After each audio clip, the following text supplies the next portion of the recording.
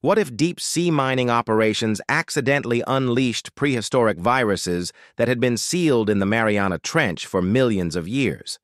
In 2019, scientists discovered that ancient microbes can survive in extreme ocean depths, dormant but alive. These pathogens evolved in complete isolation under crushing pressure, unlike anything our immune systems have ever faced. Once released, ocean currents would carry them across the Pacific at incredible speeds.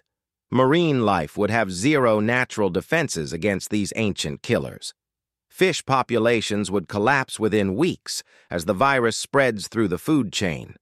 Global shipping routes would become highways of infection, carrying contaminated water to every major port. Seafood markets worldwide would unknowingly distribute the pathogen to millions of people.